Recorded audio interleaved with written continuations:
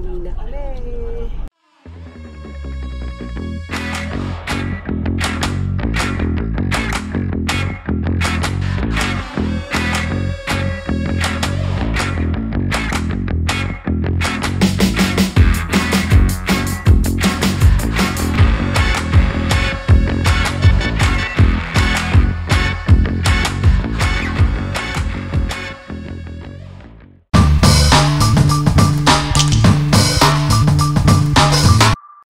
Hi guys, so it's our last day here. Actually, we're going home tonight.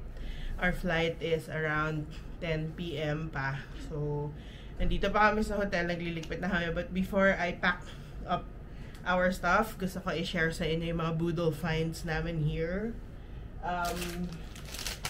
So ito, we bought some snacks from Muji. Kaya namin binili kasi medyo cute siya. So, we have your like rice cakes, marshmallow with strawberry, and more rice crackers. Rice crackers pala, hindi pala cake, sorry. Rice cracker. This is for 10 Hong Kong dollars. I think this is also 10. And this one is 10 or 15. 10 din. So, 10 lahat to. Na 10 Hong Kong dollars. So, sobrang daming food dun sa Muji. Nag-ikot-ikot kami. Dami pa nga namin gustong bilhin. Kaya lang, iisip din namin yung luggage namin pa uwi. So, no na lang. And then, remember when we went to Victoria Peak, we went inside the Candelicious store. So, we bought some candies for pasalubong for kids. These popping candies are $15 each. This one is $25. It's sale. It's on sale. It's Jolly Ranchers Bite. So, soft candy siya na sour. This one's yummy. Nabuksan na namin yan. This one, Hershey's mix, pop snack mix. Ito, super sarap nito. $90 originally, but since it's on sale, we got it for $45 lang. Yan. Must try. This one's good. Yummy siya. And then this one, popping candy, 30. is for 30. And this is for, this one is, it's like a licorice stick or chocolate. This is for 25. This is also on sale for $25. Then, meron akong ano dito. May coach ako sa tabi. Na nakahiga. And this Kisses milk chocolate is for $25.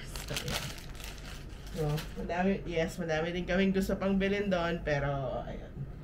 For shoes naman, when we went to Citygate outlets, actually, to be honest, hindi naman lahat talaga ganun kamura. I think it also has something to do with the fact that we live near the Paseo outlets and we know the prices for shoes in outlet stores. So, medyo mahal siya doon. I mean, merong mga mura. But it's either walang size or last pair na siya and we didn't want to get the display. Pero, may mga nahanap din kami na mga okay. I'll start with this K-Swiss. I got this K-Swiss shoes for $299 lang. And they even have, like, if you buy, yung mga usual nila na styles for K-Swiss, if you buy for one pair, you buy it for $400. But if you buy 2 pairs, they're selling it for $600 lang. So, may mga ganong na good deals. This one, Tony bought this one from Nike. So, this is Air Max. Oh, diba? Pamain na lang po. Joke lang. Yan, Air Max. It was on sale. Mura na siya nung pumila siya. But when she got to the counter, may additional 10% discount pa. So, happy buy. Happy Budol. This one's a good buy.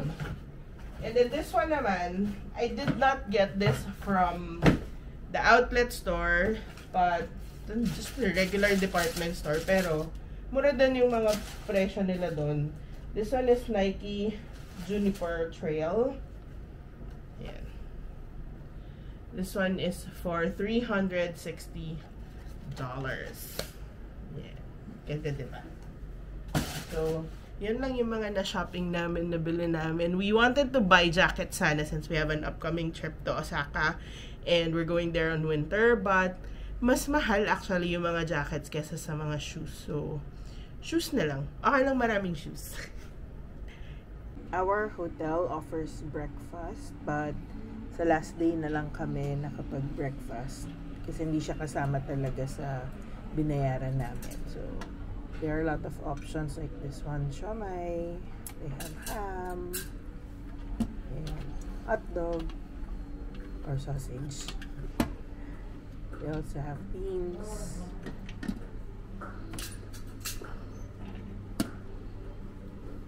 This is pancit, sure ako dyan. And then egg. Konti lang, hindi ganun kadami, pero nakakatuwa. This is congee. And then the toppings for the congee, and there's a salad bar too. Of course, they also have coffee and tea, and then mga fruits. Yan. There's the juice and coffee.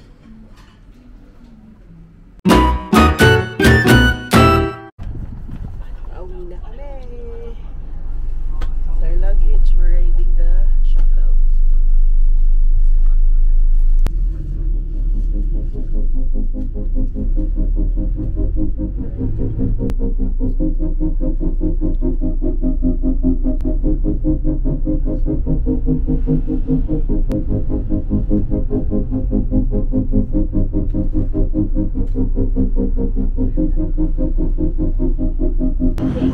Interchange station until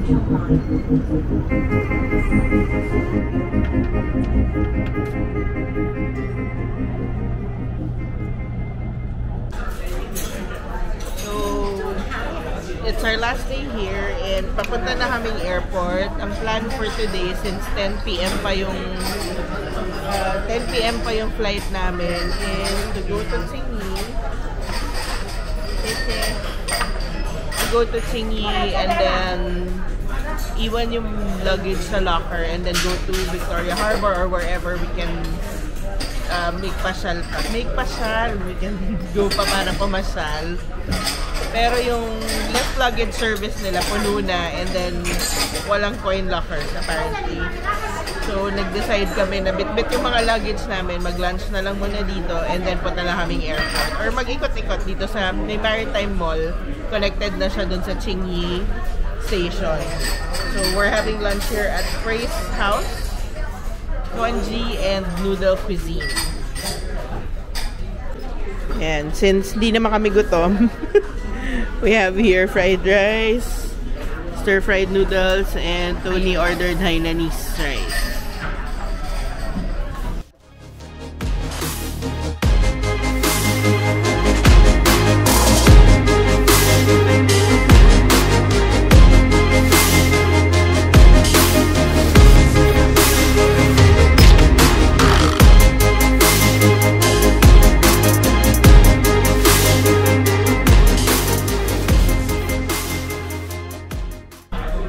We also ordered para siyang sweet and sour pork. Orders complete.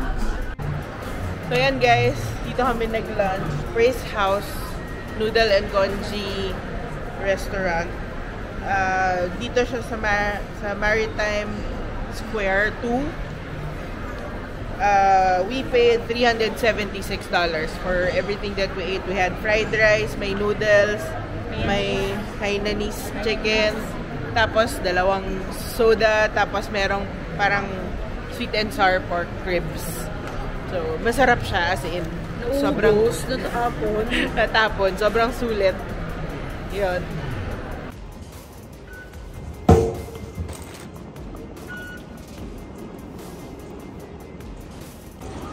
And we're currently at the airport. We still have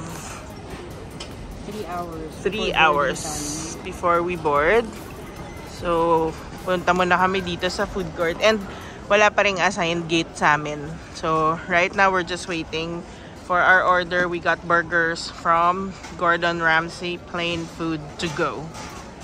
Yan. And the sa amin na burger set meal, the slow cooked burger, our bill is $338. Gordon Ramsay, you better deliver. This has to be good kasi magkano to sa peso. And our Gordon Ramsay burgers are here. I'll just get more ketchup. So we just got 1,600 worth of burger each.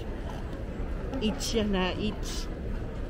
See, look at that. Gordon Ramsay burger. You better be good. Fries muna. Normal fries. It's just fries.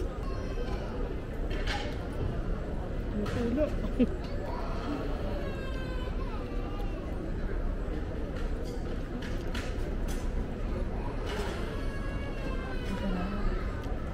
So good.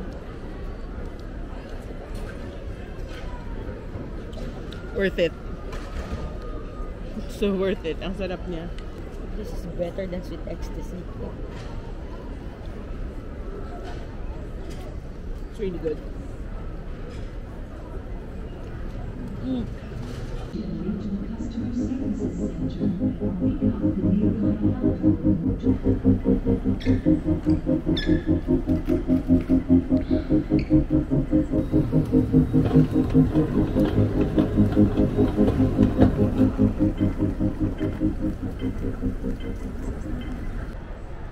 Hi guys! So, we're now at the airport. Pauwi na kami. We already had our Gordon Ramsay expensive burger. And, so ayun, ito na yung buong Hong Kong trip namin. We had fun at Disneyland. Sobrang saya, walang tao. We also enjoyed our Victoria Peak and saan pa tayo nagpunta? Ngongping. Sa Ngongping 360 Village. Meron lang pala kaming tip sa inyo. Don't forget to ask for a calling card sa mga hotel na kung saan kayo nag-check-in.